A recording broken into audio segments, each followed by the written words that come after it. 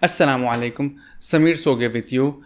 If you are into home automation, you must have come across situations where you have to power a microcontroller at odd locations like a wall outlet or ceilings or outdoors or project boxes.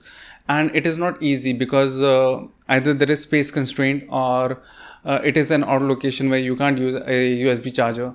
So in the past, what I've done is if my project is at a place where at least there is a bulb socket, I would use a lamp champ, which I have reviewed before. Or if I had a project in which I had to control electric appliances, I used a USB charger in the project box, which made it very bulky.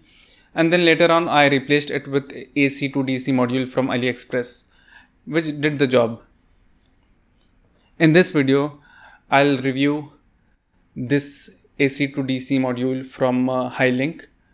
This module is really compact and beautiful, and first I thought maybe it was based upon semiconductor, but eventually I saw it's teardown and it's based on step down transformer and rectifier circuit, just like any other AC to DC converter.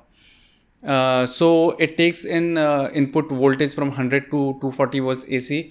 It outputs 5 volt at an average current of 600 milliamps with a peak of 1 amp, and that is for short durations.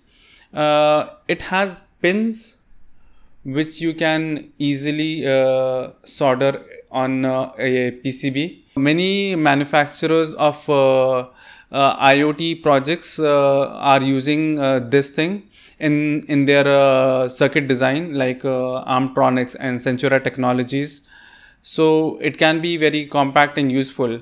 Keep on watching and I'll show you how to use this in a circuit. Thank you. So in this video, I'll be demoing the control of this load from the mains line. But instead of using a normal switch, we will be using a relay which will be controlled by the microcontroller, which is being powered by the AC to DC module. So what I've done is I've taken the AC line and neutral, and I have split using these lever nuts, which are awesome. And so the live goes into this block, which splits into the block powering the AC to DC module, and it also feeds the relay through which we will be controlling the load. The neutral similarly goes to the AC to DC, and after that it goes directly to the load because the neutral does not have to go through the relay. Let's power this on.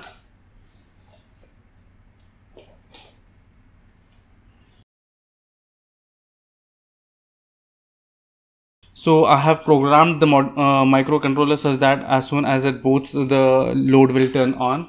Let's control it using the web interface.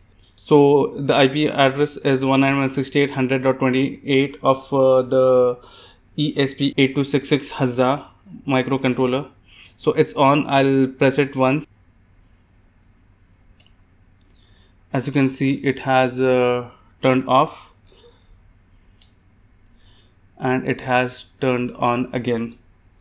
So with this simple AC to DC module, you can easily power a microcontroller at either odd locations or where there is a space constraint. Thanks for watching and do subscribe.